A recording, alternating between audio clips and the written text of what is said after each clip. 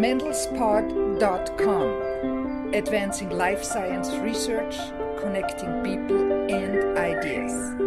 We're back at the offices of Ingenuity Systems for the second time. This go-round, we're interviewing a newcomer to the team, Nathan Pearson. He's sporting the title Principal Genome Scientist here at Ingenuity. Formerly, Nathan was the Senior Director of Science and Research at Knome. For more than a decade, Competitive Group has helped science-based companies build and execute innovative marketing campaigns. They love science, they love marketing, they love the idea of combining the two to make great things happen for your marketing communications. Thank you for having us over. Welcome. What does it mean that you've left Knome and you're now at Ingenuity? For me, it means a chance to put my shoulder behind what I think has a platform that has a really high ceiling for bringing genomes into everyone's life in a more substantive way longer term. High ceiling? Yeah. What do you mean by what that? I mean by that is that the Ingenuity platform is open and shareable in the sense that it's already a web-based platform. It's a secure web-based platform where people can bring genome data that's been called, so human genomes come into the system. They can be very richly annotated using a leading knowledge base in the industry. So Ingenuity's bread and butter for 15 years has been developing this knowledge base of what genes do in the body. And then those genomes can also be sensibly compared in very powerful ways to understand what genetically distinguishes sick people from healthy people in the data sets, et cetera. But importantly, they can also be shared. So the system is ready to broker sharing among collaborative researchers. So people who are ready to share data with each other, and as that becomes more possible with permissions, we'll be able to gather bigger and bigger data sets of genomes together and thereby understand them faster and more accurately. So what's the most important thing you learned at Knome that you're bringing here? I mean, Knome was in the business of genome interpretation. Yeah. Really one of the first in that space. Right. So first thing to learn is it's hard. Right, it's incredibly hard. So a single genome, reading it out, if we brought an auctioneer in here to read out your genome, would take about 35 years. And that's at like 6 or something like that, 6 letters per second. And that's one genome. So imagine now bringing to the table hundreds or thousands of genomes, as you'll need to do to understand complex disease. And you can imagine this sort of bioinformatic challenge of doing that.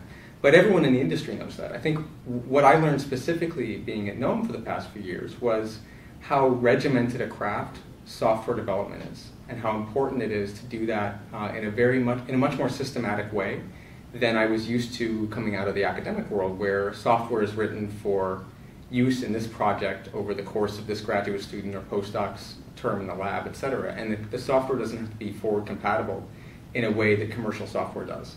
And so working every day with software engineers there and now here, and working with a team of very talented people who are building software for the long run here to be robust, has really taught me a lot about how that process is really rigorous and systematically planned. So that's probably a major point for bioinformatics right now, is going from these original, public online softwares, seat of the pants, okay, to something more systematic and sort of in general use, would you say? Yeah, built for generality and to last, I think, for those two priorities. And so what are the challenges of doing that here? Well, many of the challenges are domain specific. I mean, we're dealing with huge data sets that are from people who are not a good model organism. We can't be readily bred in laboratories in ways that would let us understand human biology quickly. And so we have to gather data as we can from the world around us, from the population, and that's hard, and that takes time, and it's massive data, as we said. So some of the challenges there are really specific to what we do as human genomics bioinformaticians. But I think in the broader scope, they're the classic questions of developing good public reference data sets that are useful, but fluid enough as knowledge advances to be more useful next year, so not freezing too hard on the reference data today. Bringing those together in integrative ways that let you make sense of them. So we hear constantly pressing need to integrate, say, RNA sequencing data with genome data to understand why you see 2 different transcripts expressed at different levels in the genome, or why you see 2 different alleles expressed from someone's genome, to trace those differences to genetic differences. That's a big challenge, that kind of integrative approach to bioinformatics. And I think, and one further overarching question is, what do we mean by bioinformatics? I think it's a loosely, in many ways, ill-defined term, a bioinformatician. So what do we mean by it? Well, so I think in the minds of many people, a bioinformatician is either a glorified device for turning coffee into flat files, so to paraphrase Alfred Rennie, or people think of a bioinformatician at the other end of the spectrum as being a geneticist, and they don't understand necessarily that bioinformaticians do have very, very refined skill sets that have to keep pace with currently evolving tools and methods.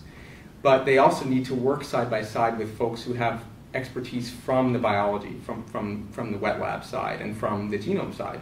So, for example, coming here to Ingenuity, Ingenuity has more than 14 years now of deep experience in curating what could be said functionally about genes in the human genome or in other genomes. Mm-hmm. In order so really strong on that biology genetics side. Well, yes, and coming from it from the functional annotation side. So bringing together what's published in the literature, curating it expertly, understanding what evidence counts and should count less in judging what a given gene does. But much of that insight came, I think, especially early on, from before the genome era, before the era of whole genome sequences, when we were drawing functional insights from model organisms, mostly, from in vitro studies, from all kinds of lines of evidence other than what do we see in terms of genetic variation. So I think the kind of perspective that I can help bring to that deep foundational knowledge base is the perspective of a human genomicist, someone whose expertise and training is rooted in genome structure, function, variation, and what we can learn from that, from the sort of patterns of variation we see in a population, to complement what's understood from knocking a gene out in a mouse, or from expressing a gene in an in vitro cell line and seeing how its protein interacts with other proteins. That kind of knowledge is complementary in ways that are crucial for understanding disease and other phenotypes going forward for people. I know in the past when I talked to Ingenuity, they have a team of ontologists. Yeah. And they right. seem to be sort of really strong with that. Yeah. How important is it that we have common ontologies? Oh, it's fantastic. It's incredibly important. And not to just echo your question, but you hit on something really, really important. First of all, in the sense of a phenotype ontology. So if you look out there in the literature, you'll see papers about diabetes that refer to it as type 2 diabetes, diabetes mellitus 2, diabetes mellitus, diabetes comma type 2. You'll see various references to the same entity in the literature. Mm-hmm. It's important to know what those synonyms are, but it's also important to know that diabetes is a metabolic disease, and so in that sense it's nested with other metabolic diseases under a node in a well-structured ontology that you could call the metabolic disease branch of the ontology. And it's important to be able to really structure phenotypes that way so that you can then compute on them and say, aha, I know this gene is relevant for this phenotype. And it's pretty close in terms of the overall tree of phenotypes to another one that I'm studying. And so therefore, maybe it's more likely relevant to this disease than another one far away in the tree. So that phenotype ontology is crucial, being able to talk about the same entity with the same term or understand when they're different. And also being able to nest them in ways that reflect the underlying similarities or differences among those phenotypes. Likewise, when you come to a complicated space like the genome itself, or like genes, it's really important to have good terminology for understanding that we're talking about the same thing. And here we get into, say, the reference genome. The human reference genome is one of those, it's sort of like the weather. It's like everyone talks about it and often complains about it, but there are a few people doing much about it. So one person who's very important to know about is Deanna Church, who is sort of the other most important church in genomics, besides George. And she's doing yeoman work trying to really nail down what a representative human reference sequence looks like in exact detail. Now, even when she does that, we face a big challenge because that reference sequence that everybody uses and wants to use is being overloaded in some ways. We're using it for 3 purposes when it really shouldn't be used that way. So we're trying to use it as a common coordinate system for knowing where in a genome we're talking about. That's use number 1. We're trying to use it as a way of understanding how genomes differ from each other. So as a sort of common denominator or a gold standard against which to compare so we can know how 2 genomes differ from each other. And finally, people are trying to use it as a healthy genome, as an example of something healthy. And that's too much for one reference genome, in my opinion. And so the answer there? Well, there's a couple answers. So one of the reasons we need a reference genome is for upstream alignment, so for characterizing a genome when it's sequenced with short reads. So there, you really want to align the reads from a given genome to a reference genome that is as similar as possible to that genome, so that all the reads that can align do, and you get the most information out of it. And so you're seeing efforts in some cases to try to do, say, ethnicity-specific reference mapping. So mapping to a genome that's known to be, or a priori should be closer to the genome that, of the person you're looking at. So a little bit more specific. Right. So that's one use of a reference genome, and that's upstream.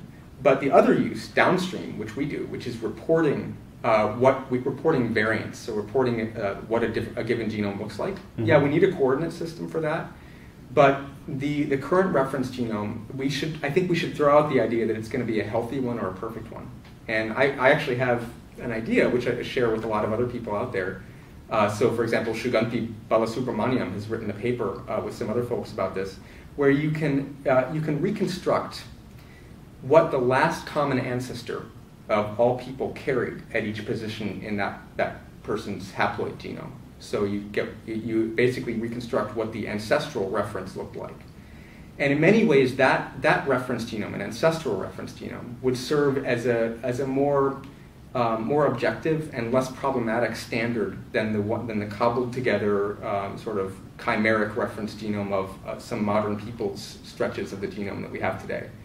And the problem, of course, is that you look for a reference genome that's healthy. Well, what does it mean to be healthy? A variant that contributes to cancer risk might also help you with wound healing, mm-hmm. right? Or you try to pick a reference genome that is the most common variant. Well, the most common variant among whom? Which population in the world? And that changes over time as we evolve as a population. So what's common today could be rare tomorrow. So those are very unstable and subjective kinds of reference genomes to try to build. Whereas an ancestral reference genome at least gives everyone, sort of a flat field against which to compare.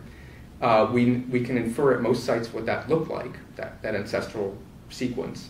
And we can also infer overall patterns of mutation. So we can say, for example, we can ask a question like, when you have insertions and deletions next to a cytosine, do you more often see insertions or deletions? And that's an empirical question. Right now, you can't answer that question very well unless you know that the change was an insertion or deletion. And against the current reference genome, you don't know that, because it could have been inserted into the current reference genome or it could have been deleted from it. Mm-hmm, mm-hmm. So knowing that, using an ancestral reference could also let us infer summary patterns of mutation and substitution and evolution, what happens to the mutation after it arises, in ways that the current reference can't let us do. So it would be in many ways a better reference to use for all kinds of purposes. Come back to Ingenuity for a moment. Yeah. What is your clearly defined sort of first goal here? So right now, most studies of human whole genomes are based on a few genomes. A single genome or a trio or a small set of probands. But going forward, everyone recognizes that we're going to be looking at hundreds or thousands of genomes at a time.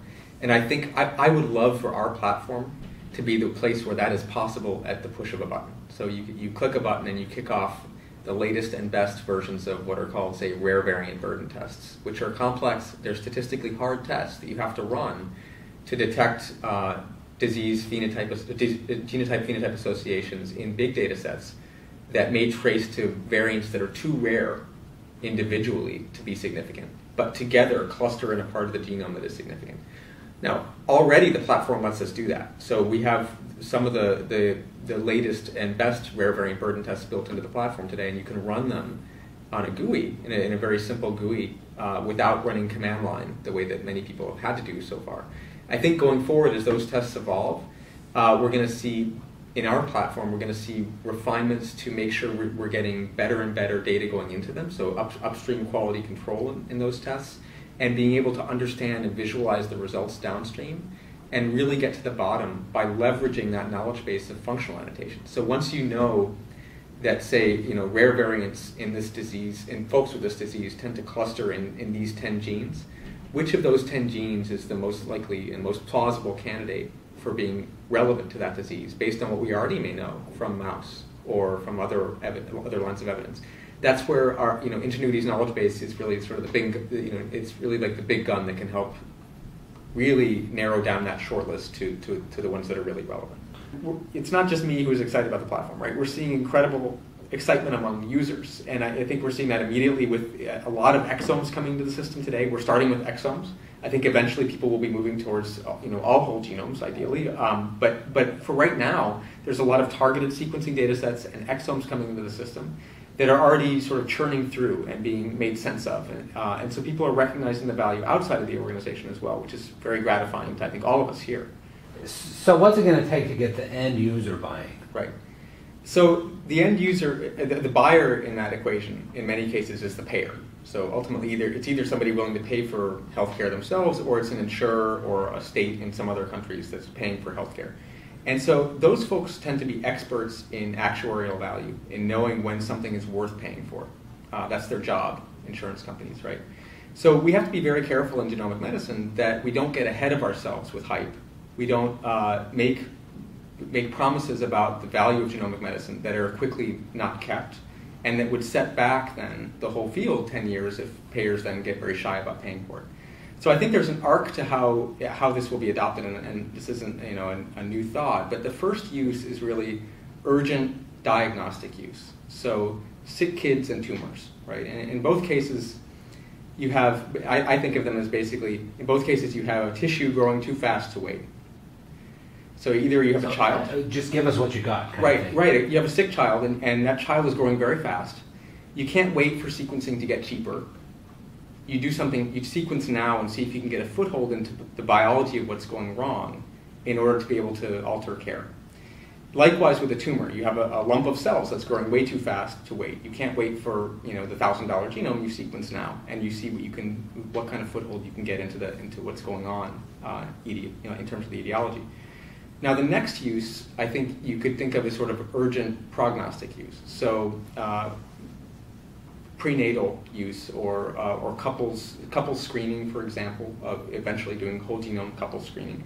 This is not. This is an interesting world to think about.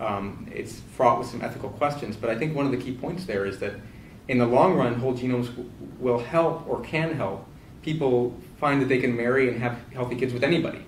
Eventually, that could be even people of the same sex. But for now, it could be people who want to know what few variants, if any, they may share with a potential spouse that they may have to worry about in a child. And so that's sort of an urgent prognostic use where you have an immediate plan where you can alter that plan based on what you find out.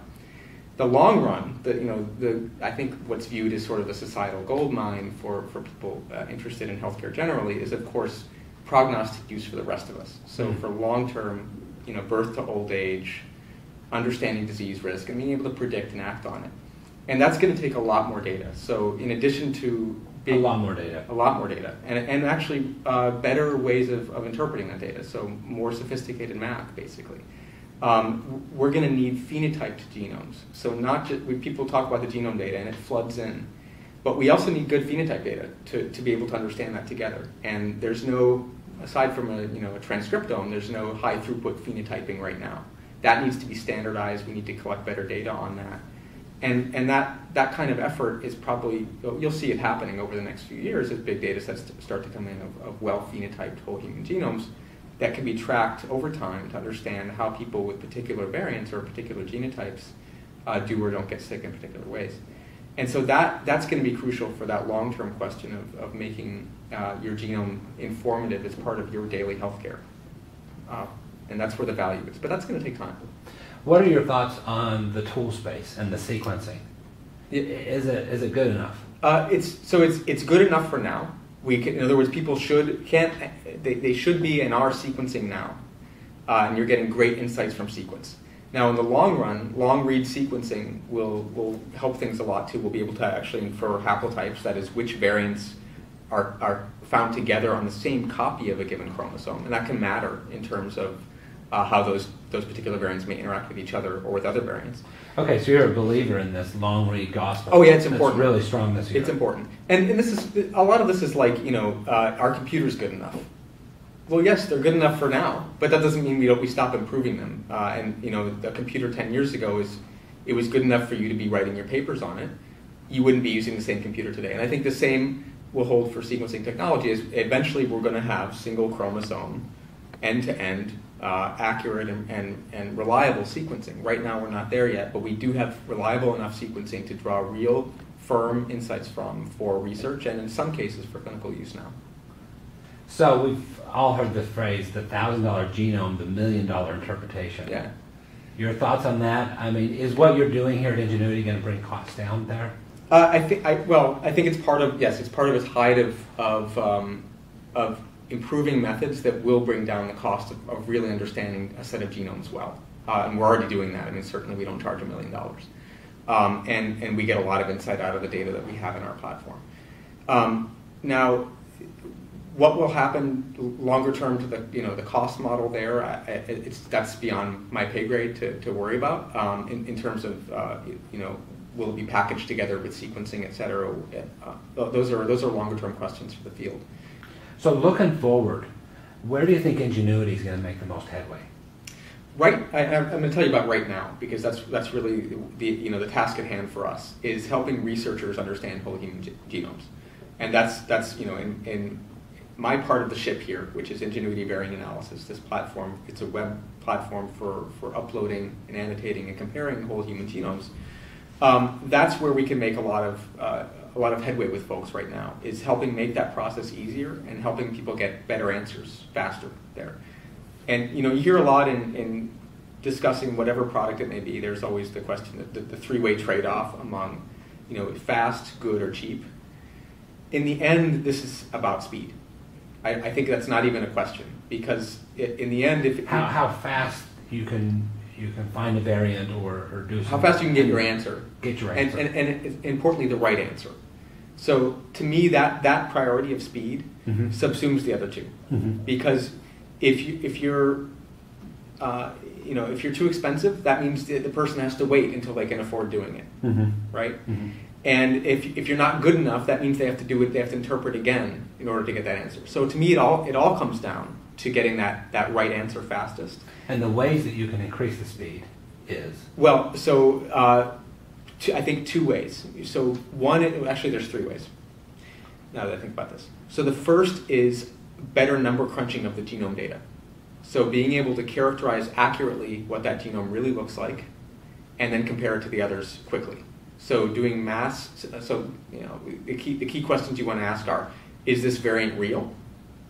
Right, number one. If so, who is it in? Which genomes in the world is it in? And it could be in these sick genomes, but also these healthy genomes, and then it's less relevant. And then what does it do? So what does it do to the biology of a gene? What does that gene do in turn in the body? What does that process in the body have to do with this disease? So understanding those three questions fast is the key here. And the platform, the reason I'm here at Ingenuity was I recognized the amazing promise of this platform to answer those questions really well. So we can bring in data from any of the major sequencing platforms today. We can help folks assess what's real, what's valid in it. And to give you an example there are many genes that show up in study after study as sort of first pass candidates and turn out to be false leads. And they're the same genes. I call them the usual suspects. So CDC27 and AHNAC2 and any bioinformatician I'm speaking to right now will recognize some of these gene names that they've seen on study after study, regardless of the phenotype. We can help, with our experience, we can help quiet that noise. So our platform knows about those genes, and it knows to sort of like quiet down the signal from those genes when you get your data back and see what the most interesting headlines are. So what's real? What's who's it in? So being able to figure out which of the genomes share a particular variant at the right zygosity to be interesting. So if we assume it's a recessive in these kids, for example, we were looking for sharing of homozygous variants that are not homozygous in the controls in the family, et cetera. And then you look more broadly in the larger population, who has it out there, how common is the variant generally. So those kinds of questions the system can help people answer fast now as well. And increasingly for bigger data sets where you do have to use those rare variant burden tests to look at big case control cohorts, we've sped that process up about 100-fold over the command line version of the same tool. So you can run it at the click of a button, but also run it faster and get the same robust result. So that speed is there as well. And then finally, you bring that big gun to the table of functional annotation. So we have our short list generated by what's real and who's it in. And now we say which of those, and there's always a list. It's never just one. It's very rarely just one. You always have this short list at the end, and you have to say which of those short lists is worth following up first.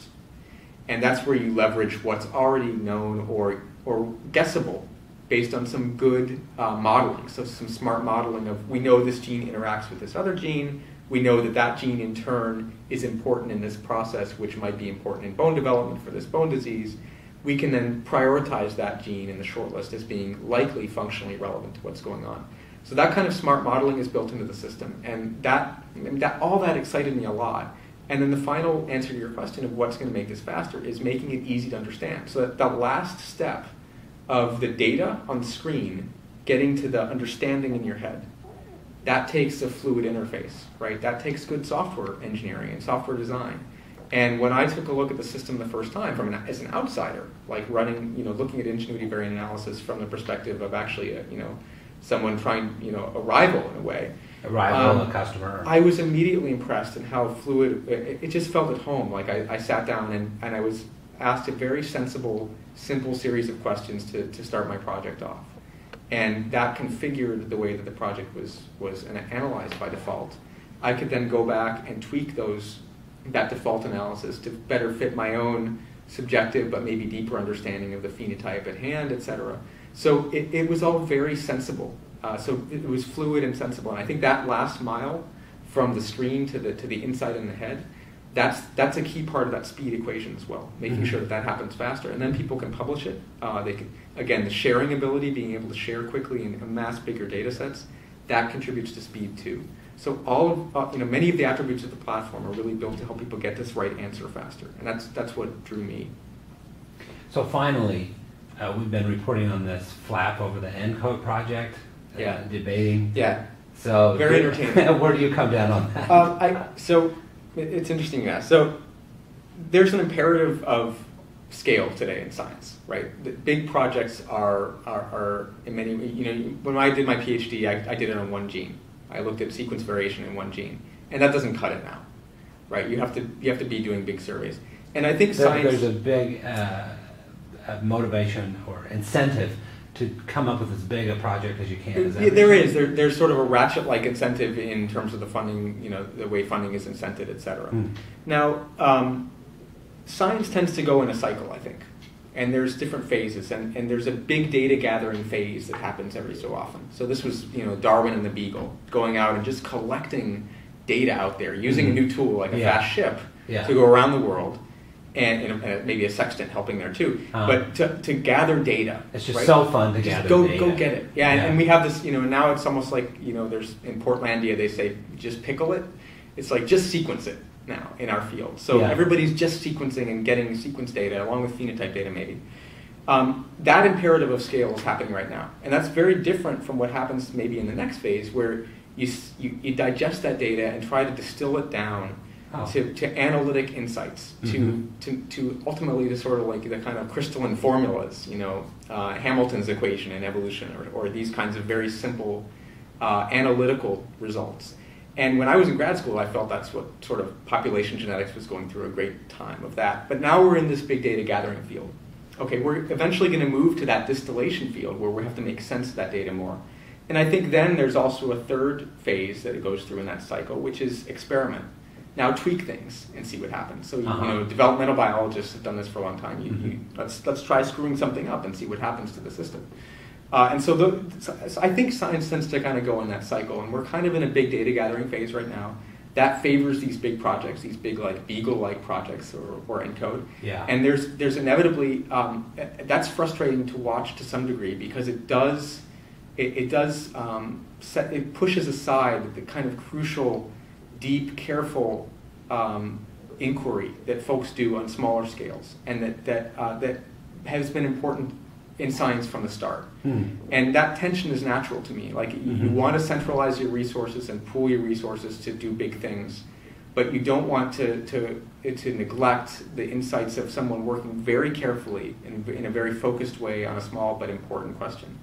And that question... That's kind of a natural tension in science. It is. I think in resource allocation. And so you sound like you're coming down on sort of a generous, sort of happy side with ENCODE, that, hey, we're in this data gathering, and that's mostly what they did. Yeah. They were tempted to draw some conclusions because... Now, I am coming down on that side largely. Yeah. I think it was a very valuable project, and I think it'll prove its worth over time in ways that you know, transcend the immediate sort of burst of hype about it. When, you know, immediately the stories in the paper about this, you know, it was no surprise to anybody that so-called junk DNA, much of it may have important functionality that we need to understand. So that wasn't a big surprise to biologists. I think it was sort of a splash in the press, and there was rightly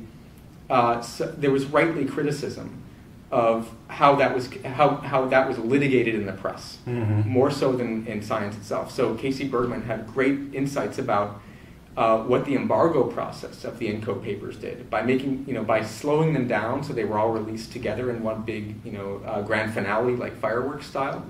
That potentially wasted a lot of time that could have been spent understanding that data. And so there is a valid critique to the way that big science project was carried out. That said, I think it's going to prove useful, and I respect the critiques of folks like Mike Eisen, who very trenchant and very thoughtful about that. But I think at the same time they'll recognize as well that there is value in the data itself, and we'll find it. Well, we wish you the best at your new job here. Thanks. Thanks. We're talking to Nathan Pearson, Principal Genome Scientist at Ingenuity Systems. Thanks again for having us over. Thank you. For more than a decade, Competitive Group has helped science-based companies build and execute innovative marketing campaigns. They love science, they love marketing, they love the idea of combining the two to make great things happen for your marketing communications. So, you were just telling us? Yeah, so I was remarking, I want to see Jonathan Eisen's interview, because in particular, so Jonathan is an old friend of mine. He was my TA in college, and probably the biggest influence on me becoming a scientist professionally, I think, in the sense that he sort of was the first person to show how fun science can be and how you can ask.